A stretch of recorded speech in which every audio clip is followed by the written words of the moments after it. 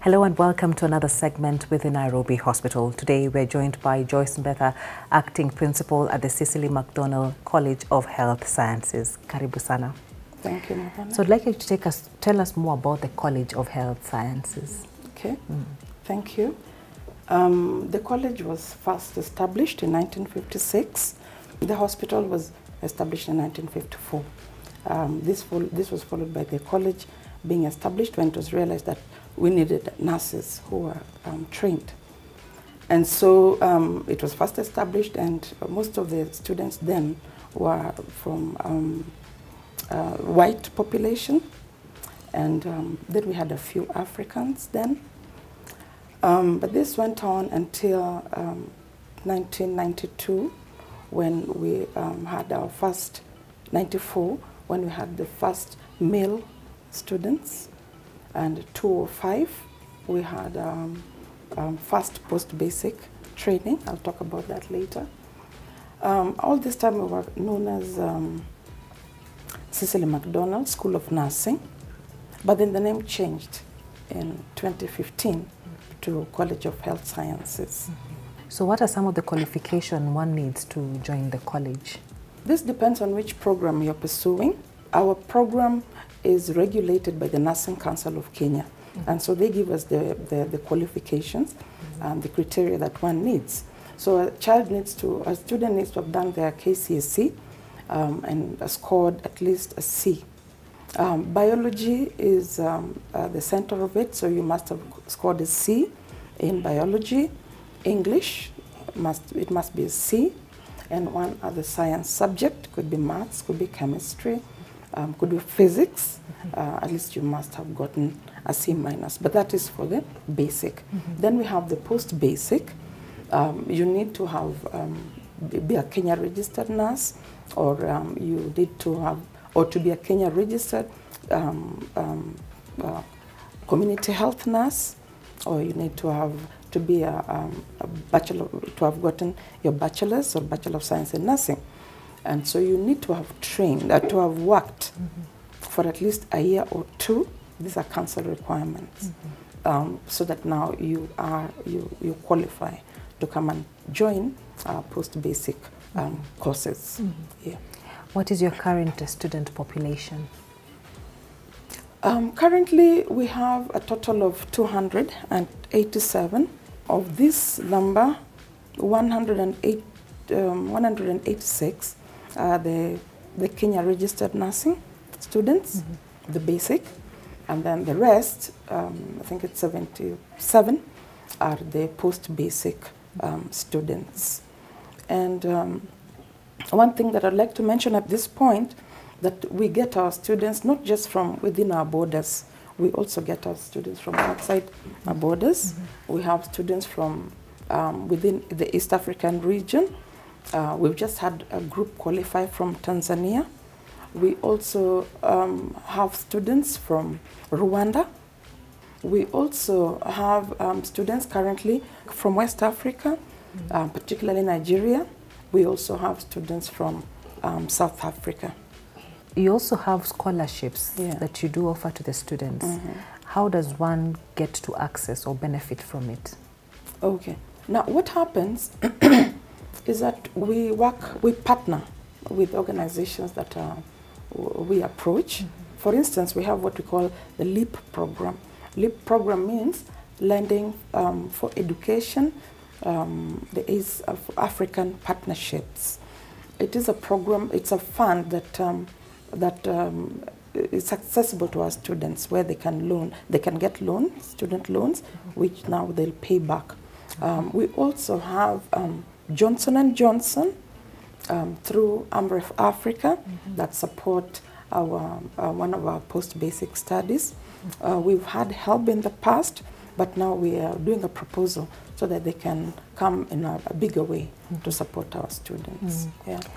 With the onset of COVID-19, so many things changed, and one of them is your teaching modalities. Yes. So what are some of the programs or other aspects that you have picked up in ensuring continuity in learning? Okay, thank you. Now, one of the things that I probably want to mention at this point, that during the peak of the COVID-19 last year, we were among the few colleges that did actually admit students in September. You remember September things were still not okay. We adopted the virtual mode of teaching the students until when we were now allowed for students to come to college. It was around January.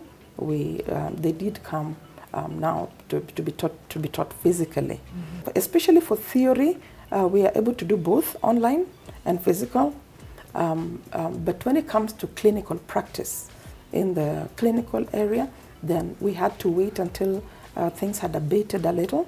Then now they were able to go to the clinical areas. Yes. What are some of the facilities available at this College of Health Science?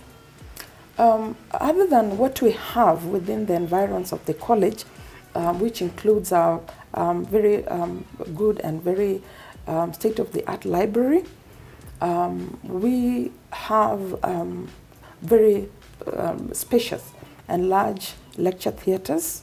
We have a very good auditorium that we also use for our studies. And this also, one of the things it does is that we are able to observe the Ministry of Health WHO programs in terms of the COVID prevention program. We are able to social distance very, very well.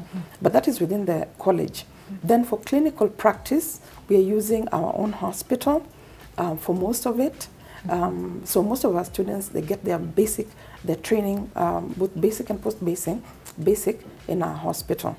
We also, we partner with institutions like Kenyatta, where our students go for specialized training, a clinical practice.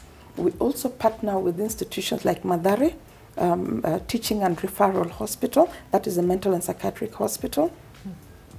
We also work with the Nairobi Metropolitan Services, where we take our students to their clinics. So right now, we're working towards developing an MOU with the Kenyatta University, a teaching and referral hospital, where we can also send our students to. Yes. When is the next intake? We do have 2 intakes a year. So we've just had one. We just had our last one in April, where we got a number of students. So the next intake will be in September. And currently, applications are ongoing. And we are hoping we are shortlisting, and we're hoping to do our interviews in July. Yeah. So our next intake will be in September. On the application bit, Yes. Do you do it virtually or you come physically to the hospital to do your applications? We have the walk-in who have not gone to our websites and seen that we can actually apply online. But most of the time we'd advise that when somebody calls, and there are those who send us emails and they communicate, and tell them to go to our website, read about our requirements. If they meet our requirements, then we have our application forms, then they can go ahead and apply. But then we also have those ones who walk in, and we also give them that service. So we do both. Yeah. Probably just to mention that as a college, as an institution, if you look at our brochures and you look at our advert, we say that the employability of our graduates is about 99%. And this is true. Because once they graduate, we not only absorb them ourselves, but they are taken up immediately by the other institutions around us. And one of the reasons why one would ask, why are you always having those vacancies? It's because they work for 2 or 3 years and they're taken, or they go elsewhere, because we believe they're that good. And so once they graduate, like the ones who are going to graduate soon, they will all be absorbed within the hospital. Yes. Thank you very much. Yes. Applications are ongoing for the September intake until the 12th of July. For more details, visit the Nairobi Hospital website. I've been your host, Modoni Wawero.